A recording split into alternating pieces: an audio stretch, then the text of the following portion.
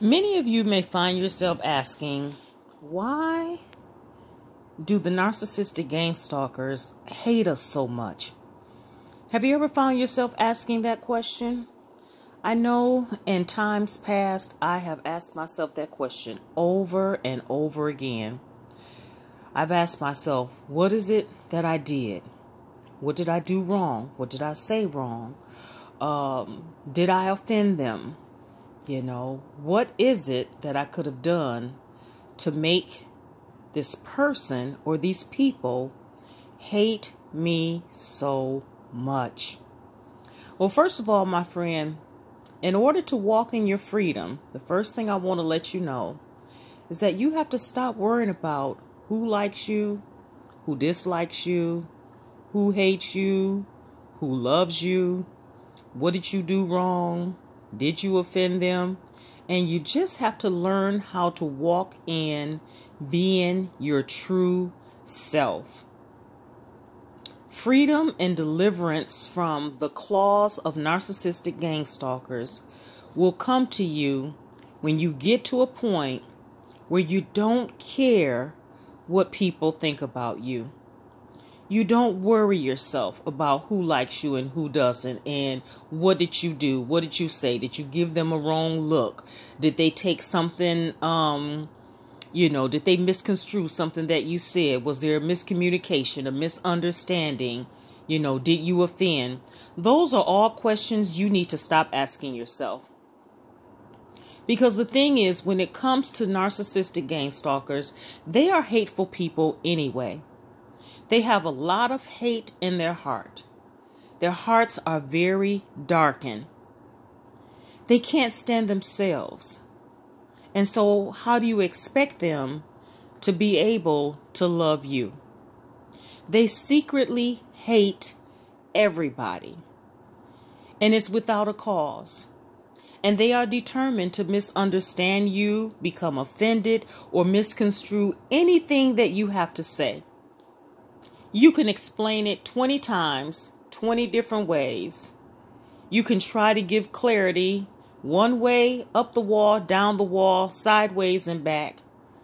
And they will still find a reason to misunderstand you and become offended by something that you said. Another reason that narcissistic gang stalkers hate you is not just because they hate themselves. It's not only that, and it's not just because they're hateful people, but they hate you because you are a genuine person and that you have a good heart. You have love in your heart and you're able to give and receive love.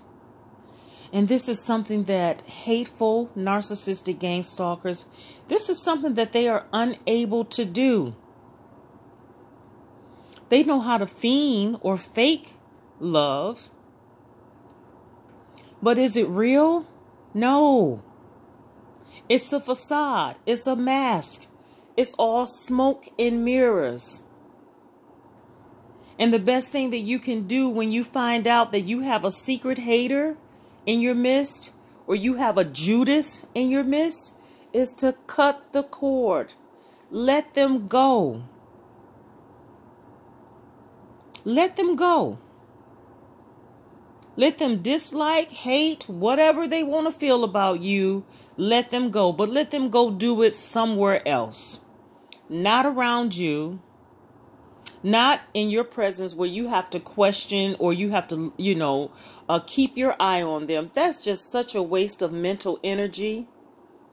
It is. It's a waste of mental energy when you got to always focus on, well, how's this person feeling? Did I make them feel okay? Did I say something wrong? When you got to keep going through that with somebody and wondering why they dislike you, because a lot of times it's for no reason. There is nothing that you could have done or said that would make a narcissistic gang stalker, a hateful narcissistic gang stalker, love you or hate you more or less. It's just something that's in them. Their hearts are darkened. It's filled with hate. And that's all there is to it. These people, their hearts are darkened, and there is nothing that you can do about it. The only person that can deliver a hateful, narcissistic gang stalker is the Lord Jesus Christ. And I'm here to tell you, they really need to come to Jesus moment. So there's nothing that you can do. And the only thing that, another thing that I can share with you is pray. Pray that God will reveal your Judases, your haters that's in your community. And then pray when they're revealed that they be removed from your presence. The further they are away from you, the better your life will be. It will be less headaches and less stress.